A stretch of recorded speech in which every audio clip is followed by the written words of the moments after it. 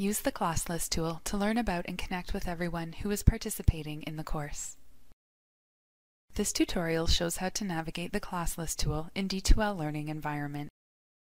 Each user's profile picture, if one was uploaded, their name, and their role in the course display in Classlist. A green dot beside a user's name indicates that he or she is online. Sort people based on their role by clicking the tabs. You can also use the search bar to find a specific user. To send a message from Classlist, select the user or users you want to contact. Click Email to compose and send an email message.